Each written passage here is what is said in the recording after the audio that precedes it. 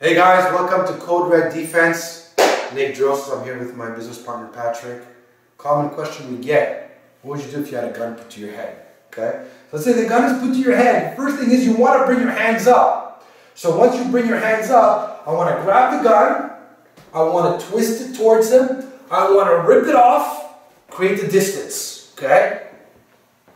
Now if you bought this, you really need to question what I'm teaching you, what anybody else is teaching you. This shit will get you killed in the street.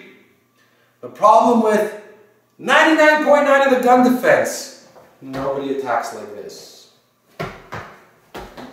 So when the guy put the gun in your head, when the guy does a stupid hand, fast speed and disarms the gun, see, just the fact that Pat was holding the gun stiff, that shit doesn't work.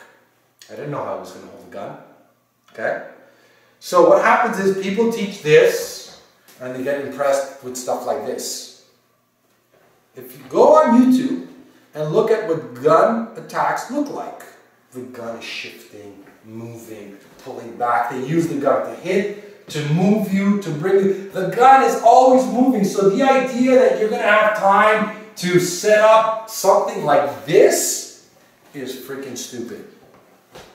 And that's what gets me mad about, when I look at people who do these type of videos, and this is why I question that the reality in terms of what they teach in self-defense. So once you showed me that, you lost all credibility with me when you're teaching me some fancy move and disarming a gun. Now what do you do if you do have a gun to your head? Start fucking talking, man. What do you want, buddy? You want my money? Here. How do you want to do this? You want me to give it to you? You want to take it? At this point, I want to let him know you're in full control and I will do anything you say. Because all I want to do is walk out of this alive. Right now, I'm your best friend, buddy. What do you want? Now, let's say he wants to put me in a car, he wants to take me to a secondary location. That's a different question, right? Then I'd rather fight exactly where I'm at. You might as well shoot me here than shoot me in a car or take me anywhere else. And even then, some people have been kidnapped and got away. That's a 50-50 chance that you have to take. Now, let's say you were to make a move. What I focus on, if I'm going to trap a gun, is number one, I need to lower his guard, raise his ego, I need him to get him talking to do my move. If I'm here and I do my move and I trap, what I like to do is just trap and bring the gun in, point it towards the person, then start to strike as quickly as possible. I'm not going to focus so much on trying to disarm. The reality of gun defense is once I do this, he's going to be fighting to disengage the gun. He's going to try to pull it away. And believe it or not, the gun could fucking go out anywhere. That's the truth. Okay? And that's why, if you're put in this type of defense, diffuse, de-escalate, give him your stuff. If he tries to take you to a secondary location, focus on trapping the gun, redirecting the barrel towards the attacker, go into the strikes, and then it's a fight. Okay, I saw a great video. I've seen a few videos of gun defenses that I really, really liked that were, probably the guys were not even gun experts, they were just aware. One of it was a doorman, he's sitting on a stool, and the guy walks in the club with the gun. So pretend you're walking in.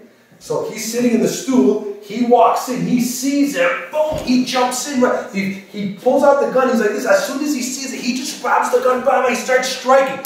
His instinct was just to clinch and attack him before he could pull out the gun.